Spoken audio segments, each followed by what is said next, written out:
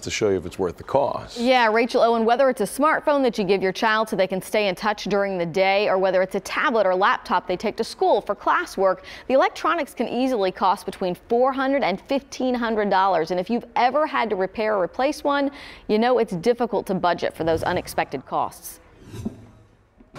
Is that Grandpa? I think so. Try as you might to keep the screens away from your littles. By the time they reach school age, many teachers are encouraging students to use electronics in their studies. One of my sons left his just in the locker, and I think the locker was open in the gym. He had just turned around and walked away for a few minutes and came back, and his device was gone. According to the Department of Education, 14 of every 1,000 students fall victim to a theft on campus.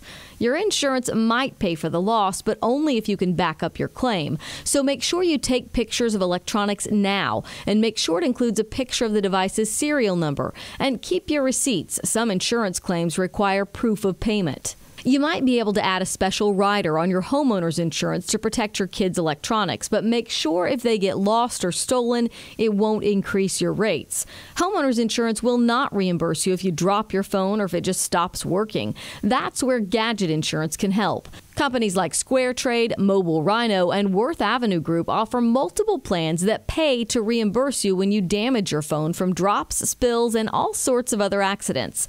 For example, with SquareTrade, you can pay $109 to cover an iPad Pro for 2 years. You'll pay a $49 deductible when you file a claim.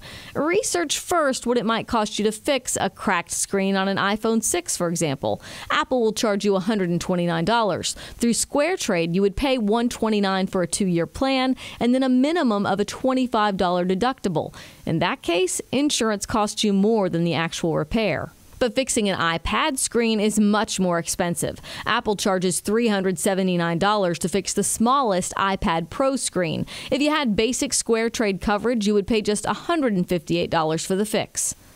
So Consumer Reports does not recommend Gadget insurance and instead suggests you take the money that you would pay for the plan and save it in case something happens to your device. And the big word is in case. Maybe you've got some extra money at the end of the year. Or buy